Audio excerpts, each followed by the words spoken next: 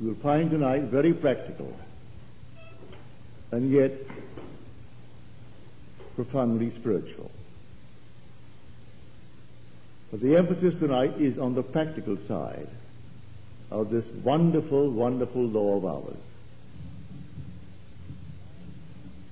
I am the true vine. My Father is the vine dresser.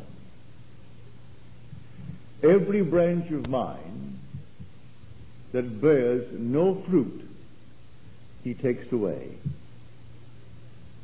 Every branch of mine that does bear fruit, he prunes, that it may bear more fruit. These are the words put into the mouth of the character called Jesus Christ. In the same gospel, the Gospel of John, he makes the statement, I and my Father are one. So if the Father does the pruning, it is self-pruning. This eternal vine is the human imagination. I can't tell anyone the shock that comes to man when he who was taught to believe in an external Jesus Christ, in an external Father, discovers that his own wonderful human imagination is Jesus Christ. And that Jesus Christ and his Father are one. When you find Jesus Christ, may I tell you, you will find him a wild, wild tree. As the poet said, behold this vine. I found it a wild tree, whose wanton strength had swollen into irregular twigs. But I pruned the plant, and it grew temperate in its vain expense of useless leaves, and knotted, as you see, into these clean, full clusters, to repay the hand that wisely wounded it. When you find that your own wonderful human imagination is the Lord Jesus Christ, and you discover what you have been doing with the Lord Jesus Christ all through your life, you are shocked beyond measure. I can't tell anyone the shock until they themselves experience it. Have I been doing this to him? Yes. Here he waits on me like a slave. And he waits on me as indifferently and as swiftly when the will in me is evil as when it is good. And he does it all for purposes of his own. He's actually lifting me to the consciousness of himself. That this Lord Jesus Christ, the only Lord Jesus Christ, is crucified on man and is buried in man. He is not a man, he is the man, the universal man, buried in humanity. Humanity is God incarnate. Then he rises in the individual man, and the man in whom he rises becomes the man, the universal man. For in the end there is Jesus only. Now, because my own wonderful human imagination is the Lord Jesus Christ, and by him all things were made, and without him was not one thing made that was made, I now have to take myself in hand. I have found the vine. I am the true vine. And my Father is the vine dresser, and I and my Father are one. So I have to start now the pruning process. It is not when I want something big in life that I operate this law. Every second of time I do it. It is not once a week on Sunday when I go to church, not once a day when I retire at night. I am constantly observing what I am imagining. For all the things that I am imagining are going to come to pass. They are not receding into the past. They are advancing into the future to confront me. I may not recognize my harvest when I see it, but nothing comes into my world but what it was first imagined. Everything in my world. The little insignificant things. You read in the paper and you react. You meet a friend and you react. And all these little things are imaginal acts, and they're coming into our world. Now let me share with you a story told me this week. She's here tonight. She said, we got a call last Sunday, my mother and I, from my brother in Toronto. He's a young lad. I dare say 19. And he went off to Toronto to avoid the draft. And she said, I know I didn't do it. I told him that was your decision. We talked for about 20 minutes over the phone. My mother and I. And after we hung up, my mother said, I did it. I know the very second I did that. For I said to myself, your brother will do this because it's exactly what his father would have done. But the father isn't here anymore. The father has departed this world. She said, I felt it and I knew it and I dropped it. Let it go. But, she said, in her letter to me, he reconsidered. He only externalized my mother's imaginal act. He did it. Then he reconsidered and returned.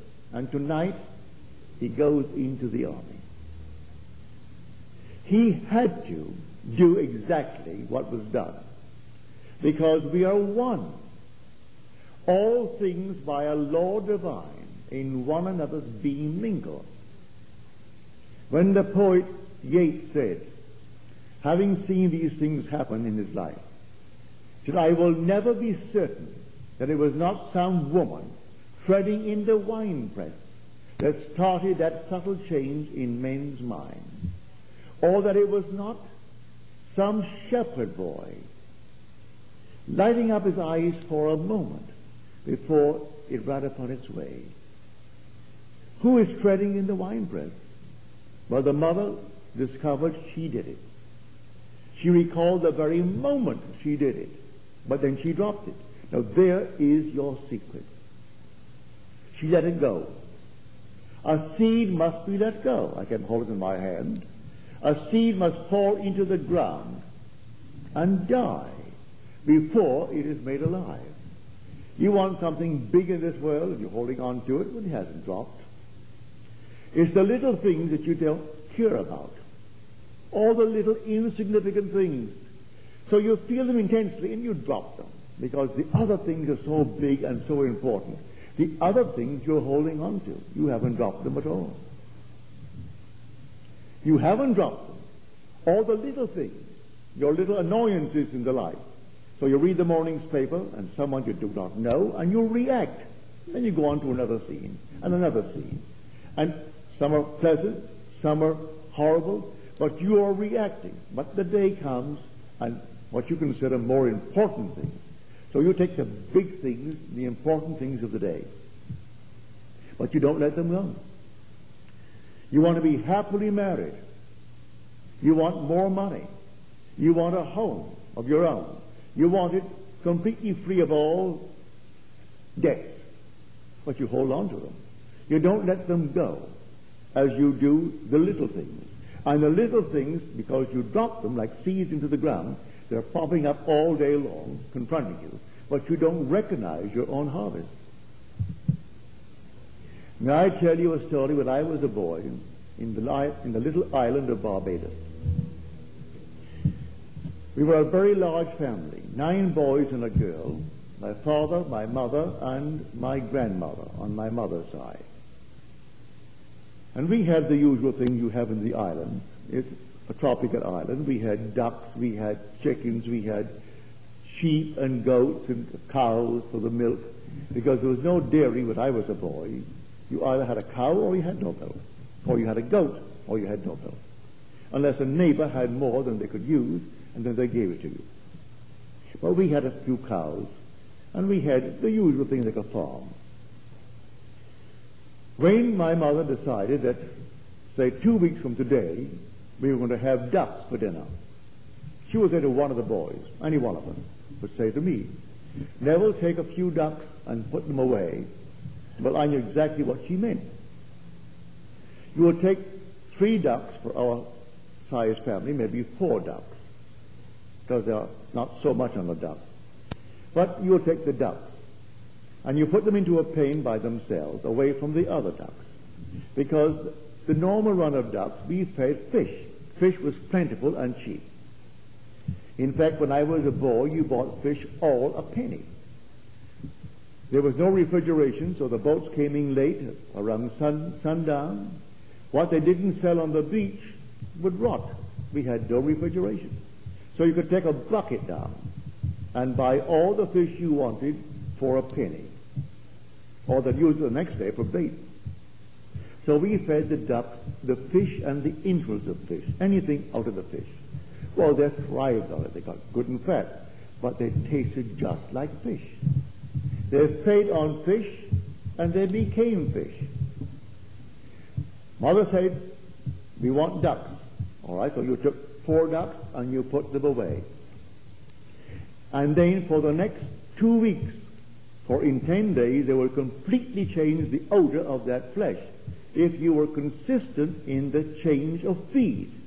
And you put the sour milk, corn, wheat, anything you had, but not fish.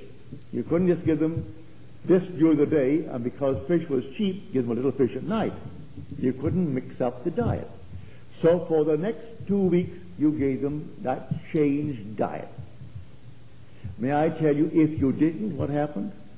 We couldn't have ducks for dinner.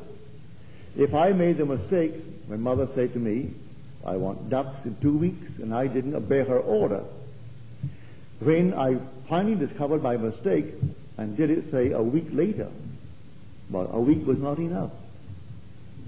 So I didn't want to confess my mistake, but the oven confessed it.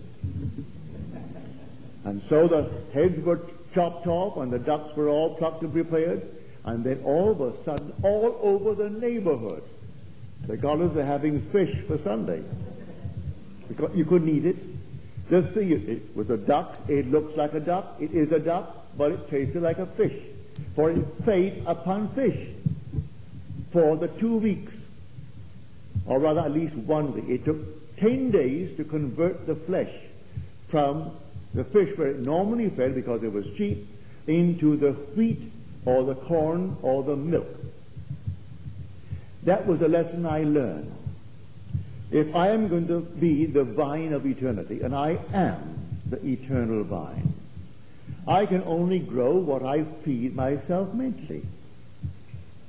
What am I feeding myself morning, noon, and night? I cannot change it during the day and say, a little fish because it's cheap. What's going to happen here? This is nothing. And all of a sudden I read some stupid little thing and I react. That's my fish. And I want a bird that really is milk-fed. I've got to actually put myself on a diet, a mental diet, and stick to it. And then I will bear the fruit of that changed diet. It's entirely up to us. All these little things happen in our life to teach us a lesson. Who would have thought when I was a boy, when Mother said to me, "You have ducks in 2 weeks," and you put the ducks away, that I would have learned the most fantastic lesson. I didn't learn it then. Many a time I made the mistake. And so we had to settle for something else we had in the house. But no matter what it was, couldn't have ducks. You couldn't eat it. You looked at it, and nothing is more displeasing than to look at a duck and eat fish. And I love fish. But let it look like a fish. But don't look like a duck, and I'm eating fish. Well, that is man's being. I am the vine of eternity. And you say within yourself, I am the true vine, and my Father is the vine dresser. Every branch in me that bears no fruit, he takes away. Every branch that does bear fruit, then he prunes it, that it may bear more fruit. Now, if I am that vine, and my imagination is the eternal vine of the world, then I should do something about it. And morning, noon, and night, every moment of time, even in my dream, I prune it. Even in the dream, you get to the point, you simply start pruning, and you prune and prune. This is not bearing properly, or this is a dead wood, and you take it away. I want no part of it. But not wait until the end of the week or the end of the month when something is pressing and say, no, this I'm going to do. It doesn't work that way. You do it morning, noon, and night. That's what I'm talking about. All that I behold, though it appears without, it is within, in my imagination, of which this world of mortality is but a shadow. All things exist in the human imagination. For the human imagination is the Lord Jesus Christ. And the Lord Jesus Christ and God are one. I and my Father are one. So God is Jesus. And Jesus is your own wonderful human imagination. He is actually buried in you. And when he rises in you, which he will one day, you are the man, not a man. You are the universal man. For in the end, there is Jesus only. When the transfiguration takes place, they disappear, leaving Jesus only. Where is Moses? Where is Elijah? Were they rubbed out? No. They were fulfilled. I came not to abolish the law of Moses and the prophets. I came to fulfill them. Having fulfilled them, for he reinterprets the law. He reinterprets the prophecies based upon his own experience of Scripture. Therefore, having fulfilled the law, Moses disappears. Having fulfilled the prophecy, Elijah disappears. And when their eyes are opened, it is Jesus only. That's your destiny. You will be the Jesus of Scripture. And the Jesus of Scripture is the Lord God Jehovah. In the end, there will be Jesus only. So we start now, this very moment, watching the vine, and we are the vine, my own wonderful human imagination. That is the vine, the eternal vine.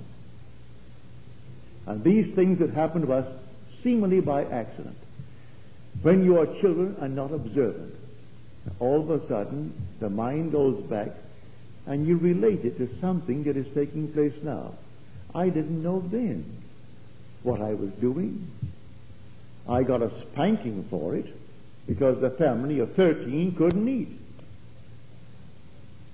The next time, Lawrence got his spanking. He forgot it too.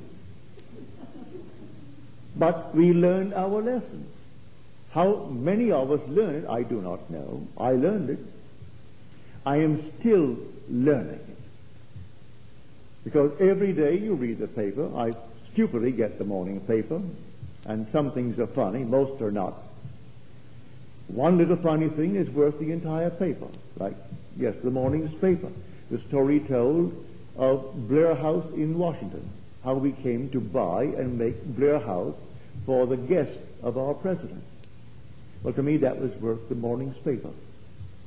It happens that Mr. Churchill, visiting the White House, there was no Blair House then. He was the cause of Blair House, because he slept in the White House. And then at 7:30 the next morning, here he comes with his nightgown, a big cigar in one hand and a huge tumbler of cognac in the other, going towards President Roosevelt's bedroom. And Eleanor Roosevelt said, "Oh, no, you don't. You kept him up until 3:30 this morning. Go on back to your bed." So he did. He turned around with his cigar and his cognac, and he went back to bed. And then she said to her husband, "You've got to buy, or get the country to buy Blair House and make it a guest house, so they cannot come here in the White House and disturb you. Here this man kept you up until 3:30 in the morning, and here at 7:30 he's out with a cigar and a bottle of cognac. He's coming to your bedroom. That's why we have Blair House as a guest house." Well, to me that was so funny, because it struck me funnily.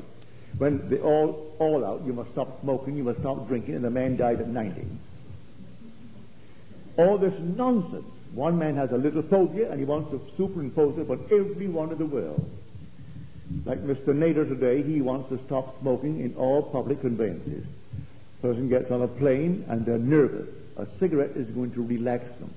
He wants to stop it all and make her a nervous something and cause an accident.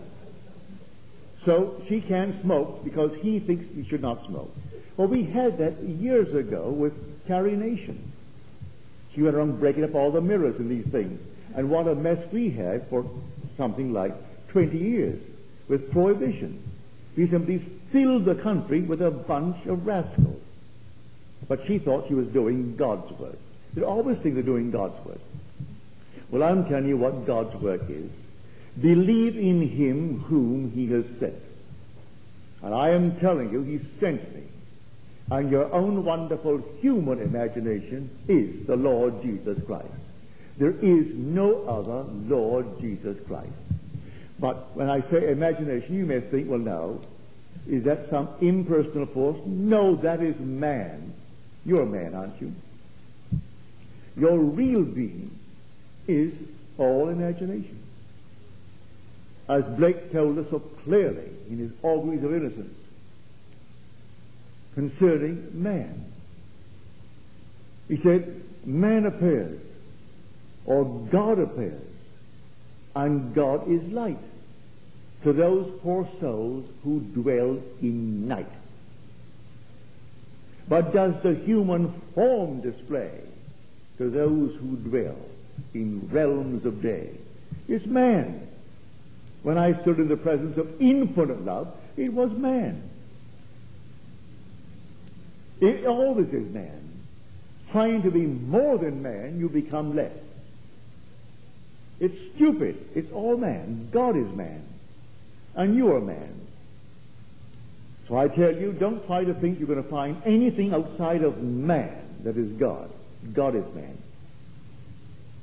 And so when you actually hear the word imagination is God, think of man.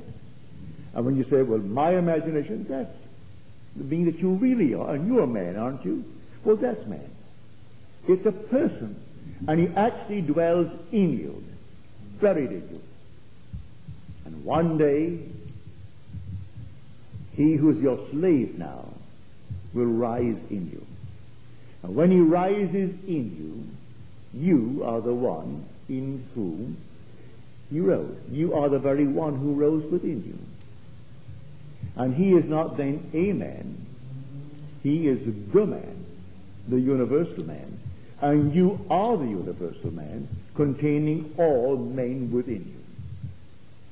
And then one after one will rise, and one after one will become the man. And in the end, it's only God. And you are God. So tonight, take it seriously. Don't think once a week is enough, or once a month is enough. The Christian world and the Jewish world, they're celebrated a few times a year. Easter, Christmas, and so on. You can count them. The churches are bulging on Good Friday. They're bulged on Easter, bulged on Christmas, and then they're empty all the way through. And then the same happens with the Jewish faith. Passover, crowded. And all the great events, there are only a few in the course of a year. This calls for one every second of time observing what you're imagining. For that is God in action. God imagining is creating. And God is your own wonderful human imagination. So you imagining, you are creating. So all the little things are going to confront you. The big things will follow. You get into the habit of thinking only that which is of value. You simply prune the tree. Is this of value to me? No, it isn't. Well, prune the tree. It isn't worth my time. It isn't worth my energy. So I keep on pruning the tree morning, noon, and night as I live. And then it becomes a habit. And when it becomes a habit, it is easy to keep that tree instead of working on it in some hard manner a few times a year to bring that huge bush down. I keep it going morning, noon, and night, and then it keeps on growing lovely things in my world. Lovely friends, security, all the necessary income, everything in the world. That's how it works. And then will come that glorious moment when all that I'm telling you now will prove itself in performance. You will have the experience as recorded in Scripture of the Lord Jesus Christ. And you will know who you are. That actually everything said of him in Scripture you are going to experience in a first person, singular, present tense experience. And you'll know you are the Lord Jesus Christ. And there never was another. He is buried in you, and he has to rise in you. This is his only sepulchre. There is no other sepulchre. So you read in the paper they just found the original sepulchre. Something built 400 AD, not BC, or not in the first century, 400 AD. And do you know that they will have thousands who will go to look at it? So this is where he was buried. And they do not know he's buried in the one who is observing it, and not the thing observed. He never was buried there. There was no such thing as the Lord Jesus Christ buried on any part of this earth. But he is buried in every child that is born of woman. That's where he's buried. And that's where he's going to rise. And when he rises in the individual, that individual will know he is the man. That great being who is God himself. I am telling you what I know. If the world rose in opposition, it would make no difference to me whatsoever. None whatsoever. I am telling you what I know from experience. He's buried right here, in everyone who is seated here. And in everyone who is here, he will rise. He cannot fail. He cannot fail to rise. He has to rise.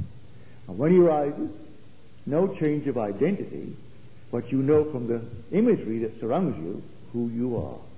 And you are the Lord Jesus Christ. And when you take off this garment for the last time after this series of events, you come into your glory. Infinite glory, the glory that was yours before that the world was.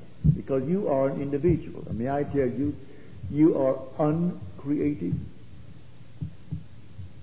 You were never created. You are God. No such thing as being created. You actually are God himself. Without father, without mother.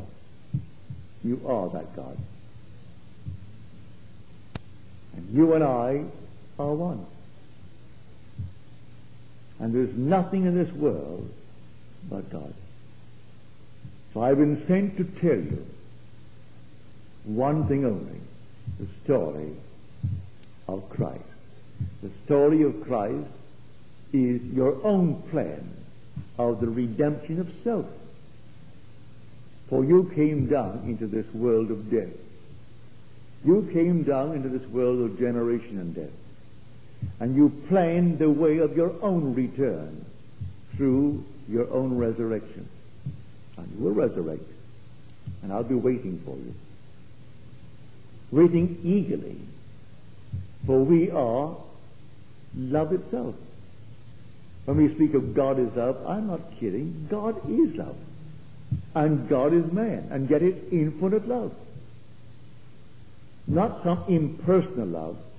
You can't do that. It must be personal. God is a person, and God is love. Infinite love.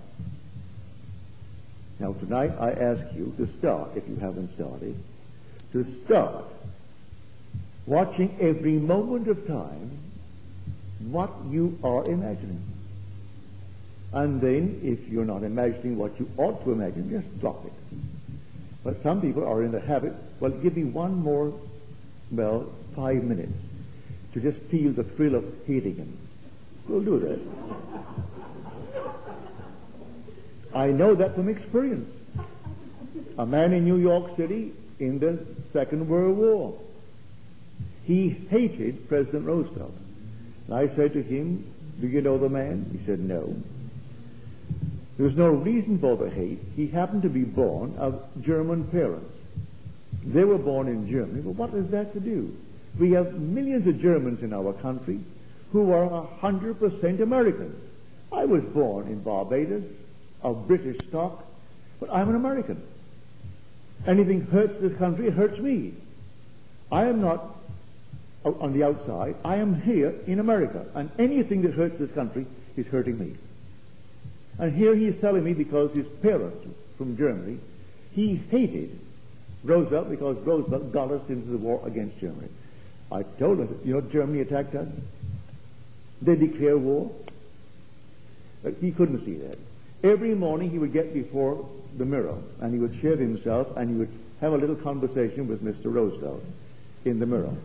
And he told him everything under the sun that was unpleasant. I said, you're bringing it on yourself.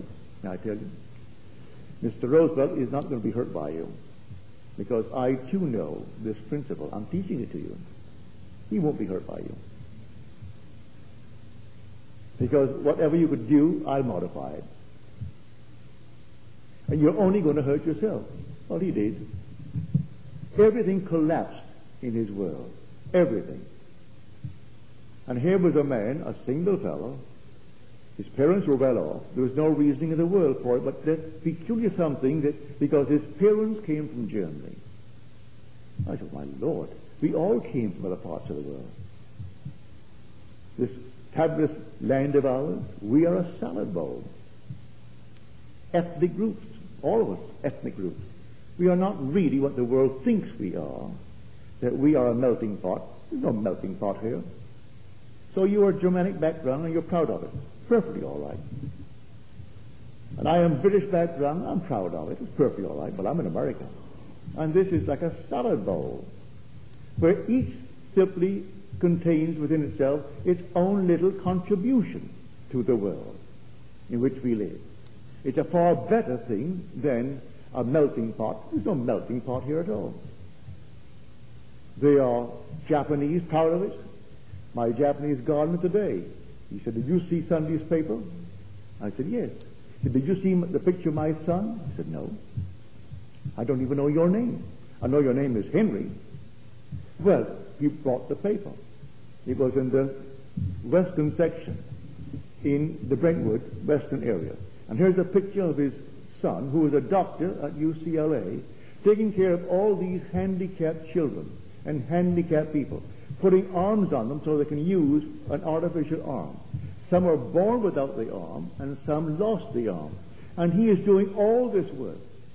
And here is this Japanese lad, and he was so proud. In the past, when I would say to him, you know, Henry, I would like so-and-so done, he would always act as though he couldn't understand English. Does he understand English today when he's talking about his son?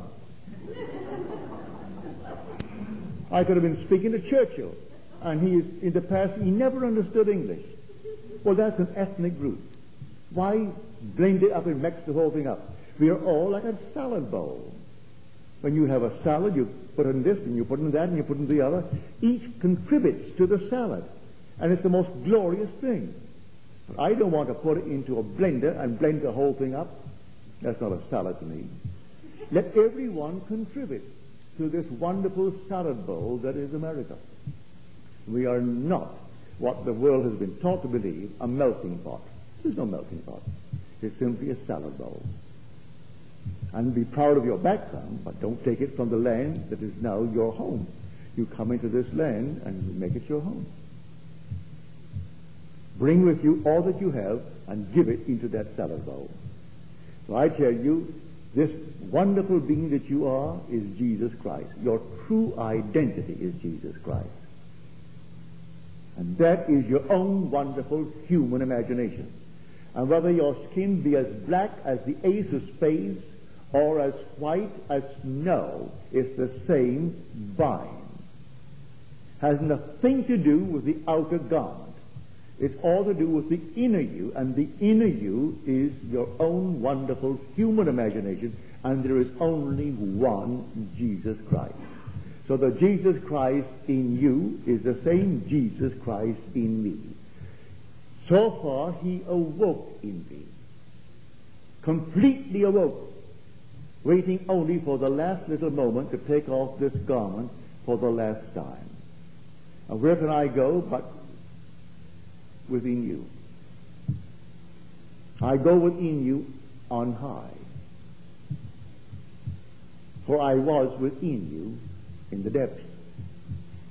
I now will return, but on high, waiting eagerly for everyone to come back, for we are all one. So I tell you, I am the true vine, and my Father is the vine dresser. Every branch in me that bears no fruit, he takes it away.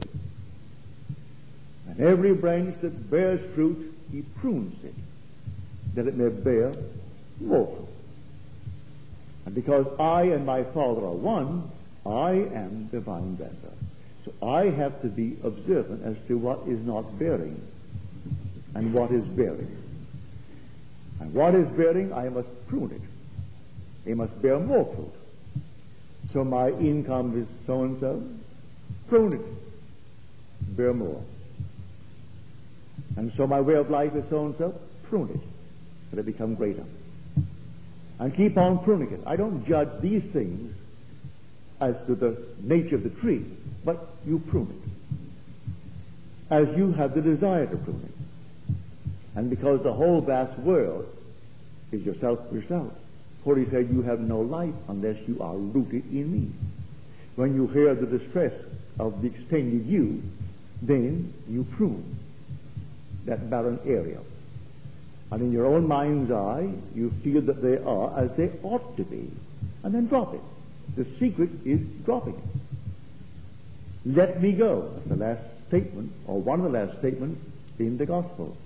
Do not hold me. Let me go.